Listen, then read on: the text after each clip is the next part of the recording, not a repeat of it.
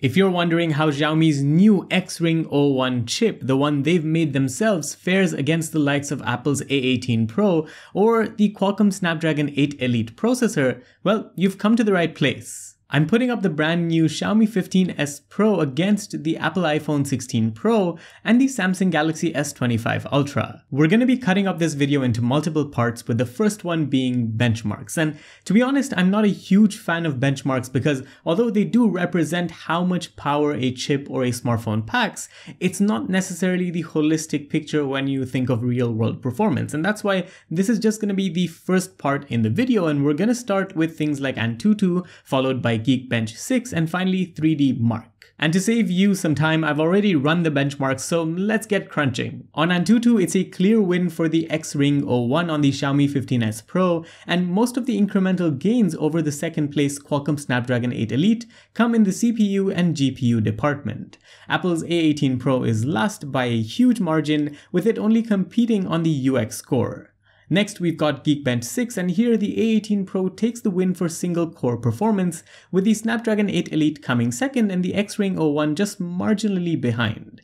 As for multi-core performance, the 8 Elite is way ahead, with the Xring O1 slightly ahead of the last placed A18 Pro. Lastly, we've got 3D Mark testing Steel Nomad Lite, where the Xring O1 and 8 Elite both crush the A18 Pro. Okay, so now that we've got a baseline on all of the chipsets, I thought the second test would be a speed and RAM management test in a real-world scenario. So I've basically loaded up all of these 3 smartphones with 10 different applications to test RAM, as well as how fast or slow they are in opening up these applications. And although this again is sort of a subjective test because not every application will load the same thing over and over, and there could be some tendency of human error, I think this is a more representative version of how the smartphone is going to perform in your hand, and that's why I'm throwing it in. So the 8 Elite is the fastest for round 1, completing the cycle in 1 minute and 16 seconds, followed by the Xring O1 at 1 minute and 19, and then the A18 Pro at 1 minute and 26.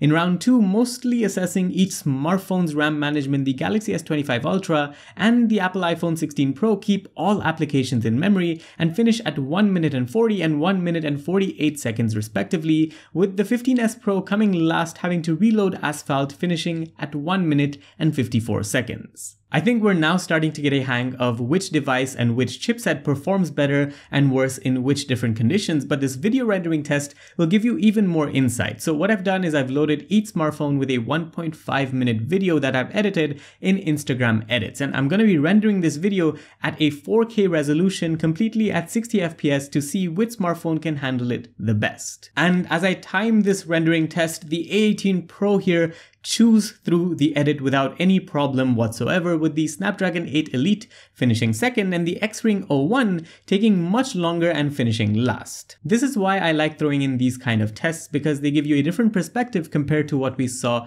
with the benchmarks earlier. Last but not least, I want to throw in a 5G connectivity test. Here, the 15S Pro and its chipset is a China exclusive, so 5G speeds and 4G speeds are a bit up and down, with it only registering about a 650 megabit per second score, whereas both the Snapdragon 8 Elite as well as the A18 Pro on the iPhone 16 Pro and the Samsung Galaxy S25 Ultra respectively got up to 1 gigabits per second. And with that, I want to wrap up this video. I thought, and I know you guys wanted me to do a gaming test as well, but I don't have the 15S Pro with me for very long. So I thought I'd put these things together, and with the gaming tests, maybe in the future I can do something where I can really measure the FPS and performance in an in-depth video and give you guys more value. But yeah, thanks for watching. Do let me know what you guys think about these results, and do like and subscribe if you enjoyed this one. Thanks for watching. This was Vaibhav, and I'll see you in the next one.